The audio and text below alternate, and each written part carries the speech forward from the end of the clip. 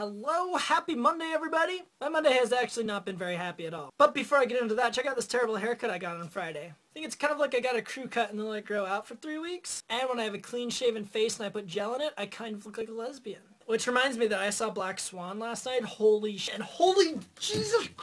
That was one of the most intense, like the finger skin thing and the scratching and the feathers and the, oh my god, and the, anyway, I think I'm gonna go shave my head, so I'll be back. Whew, well, that's better.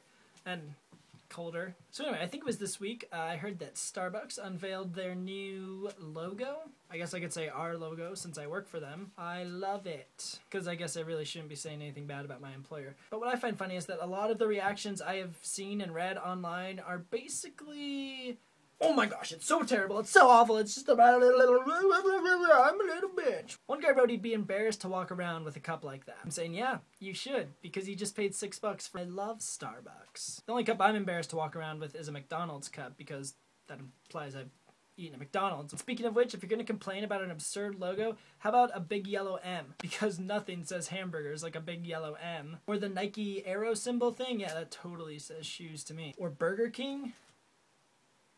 Actually, good job. That one makes sense. Your mascot? Not so much. I mean, he is a king, I'll give you that. He's just really fucking weird.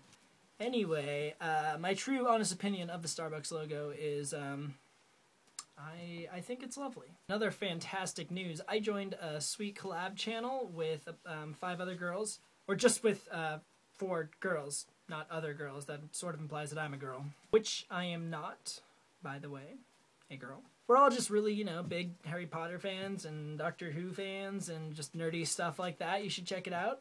I go on Fridays, and they're all pretty cool. Or nerdy, I suppose. Which in my book is basically synonymous. So I think with that, I'm going to leave you with one of my favorite Disney songs, along with some footage of me shaving my head. So bye-bye.